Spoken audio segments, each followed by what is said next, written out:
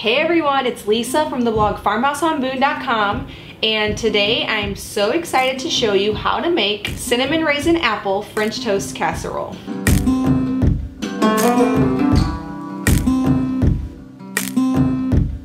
If you've been following along, you probably know all about sourdough starter and you may love it as much as I do, but what happens when the sourdough bread goes wrong? Sometimes if you don't knead it the right length, or if you have, like I did, a child come down and punch it down right before I was ready to bake it, you may end up with some sourdough bricks.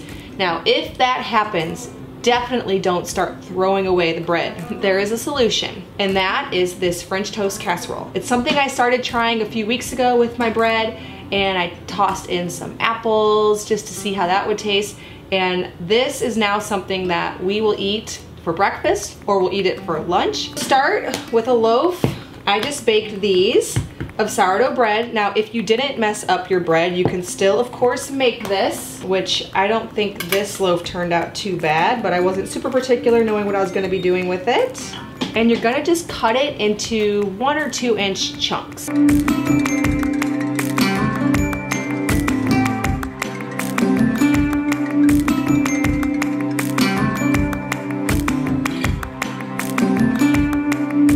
In a large glass bowl, mix together 2 cups of whole milk, a ½ cup of real maple syrup. You could also use honey for this. We don't always have maple syrup because we get honey from a local Amish community by the gallon, but sometimes it just makes things taste so much better.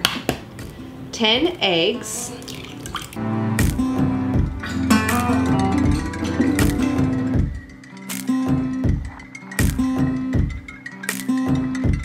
A ½ teaspoon of cinnamon. I will link these below. I get questions about these jars and these wooden spoons all the time. A teaspoon of vanilla. I'll also link how to make homemade vanilla, which I shared on this channel as well. And then just mix it up.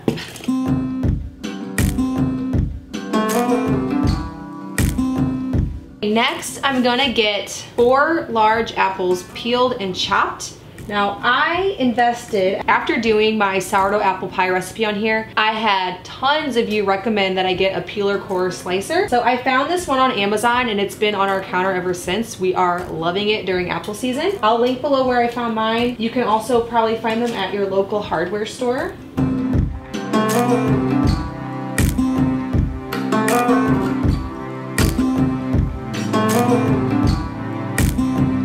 I'm gonna get the bread starting to soak in a 9x13 pan in the milk and egg mixture. You can also make this ahead, so if you want to have this on a Sunday morning, you can get everything all mixed up and just cover it tightly. Put it in the refrigerator overnight. I'm gonna sprinkle it with ½ cup of raisins. These also kind of plump up with the mixture, and when they're baking, so delicious. Now I'm gonna just dice these apples up further. I like them to be really tiny.